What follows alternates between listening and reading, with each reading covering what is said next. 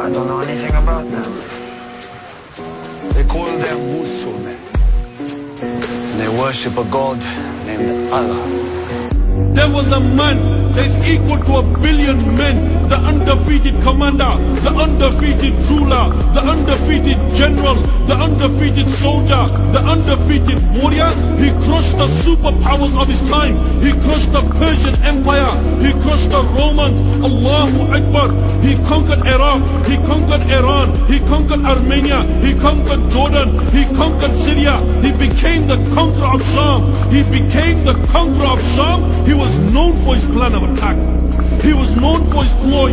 He was known for his leadership. He was known for his courage. He was known for his fortitude. He was known for his military expedition. The very man that the prince of Persia would praise him. The very man that the priest of Byzantine would praise him. The very man who broke 9 swords in a battle.